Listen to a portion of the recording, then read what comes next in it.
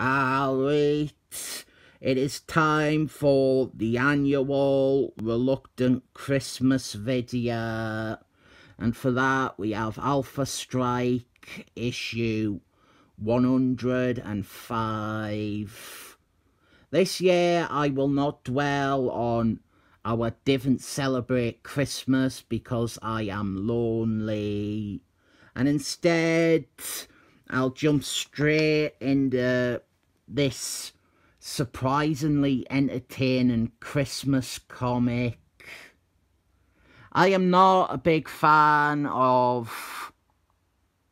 Actually, I'm just not a fan at all of corny Christmas shit. The schmaltzy schlock sort of Christmas specials. My favourite Christmas movie of all time is not Die Hard, because that is an answer boring people who think they are being unique give.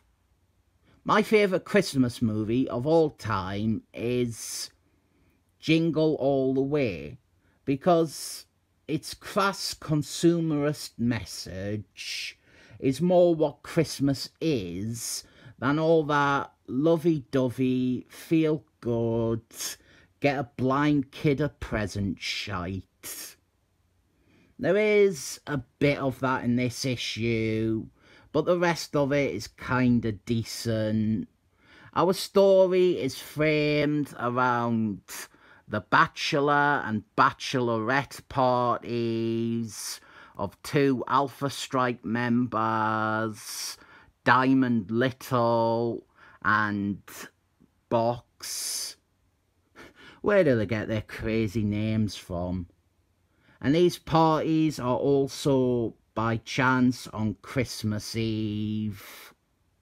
Now here is something truly strange when it comes to comics. We have an entire issue here based on their bachelor and bachelorette parties, but we never see their wedding. That manages to happen off panel. I was also going to question why they invited Sabreclaw Jr., who only joined the team 2 issues ago, and who spent the first 100 issues of the series considered a bad guy. But we have some truly festive gaslighting going on here.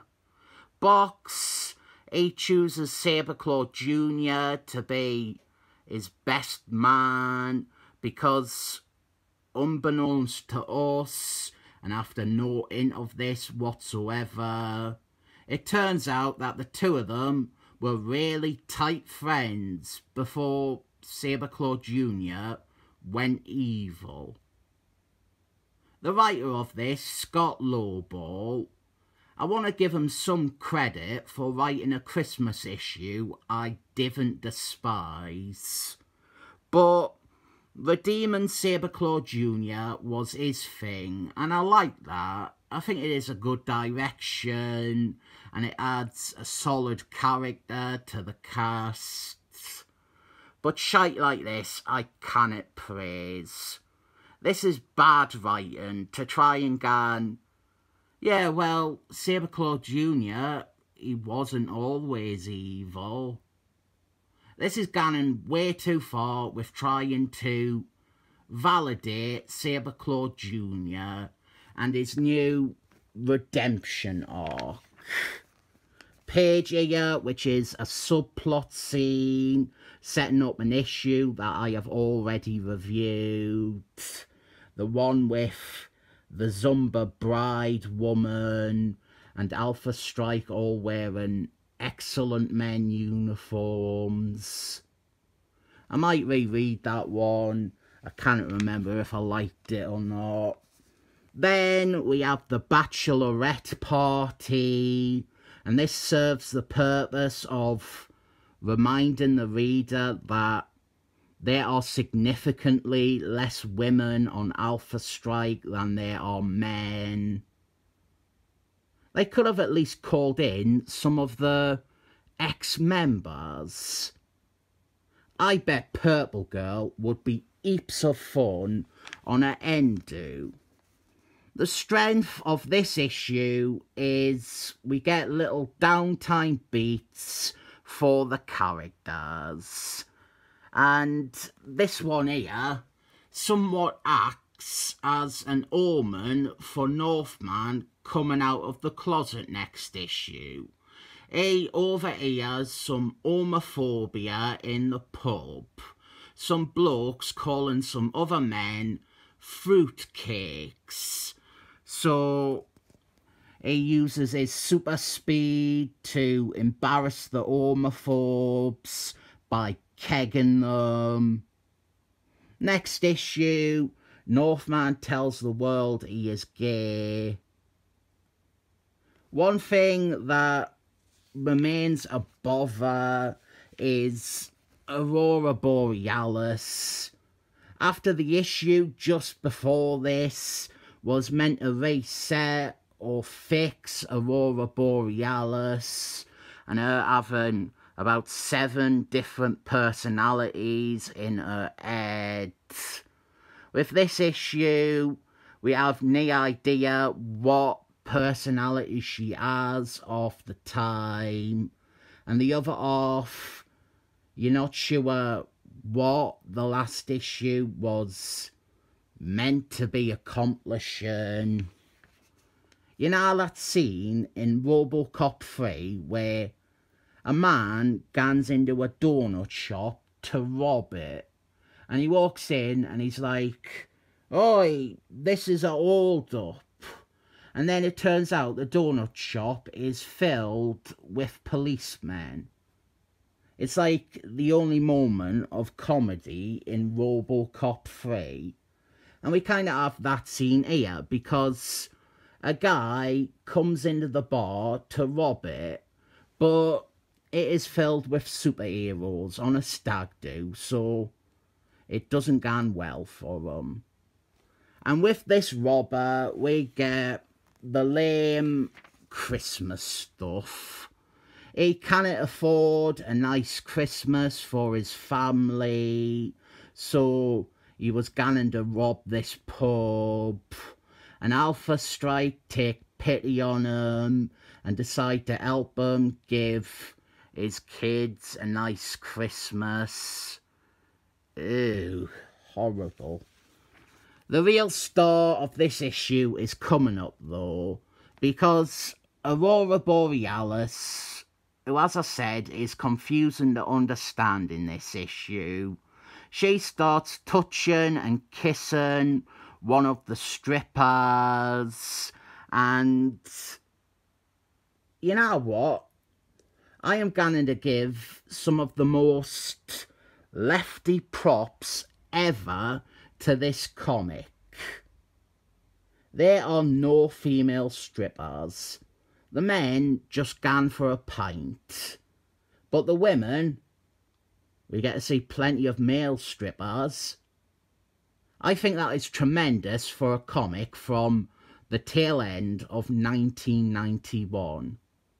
And rather than stripper women gunning up and down a pole, we get the return of Pink Pearl. I have reviewed the issue that introduced her, Alpha Strike 22, and Pink Pearl is one of those terrible characters that are endearing in how terrible they are. She is a morbidly obese woman. That is her entire thing. In the original story, she was an evil circus woman. But in this, she has become a bouncer at the strip club. And honestly, I think this is a quality return. This is a character who by rights should never have appeared again. She is like a sub-Little Britain character. She doesn't deserve any more issues about her. But this is the perfect way to bring her back without her being annoying.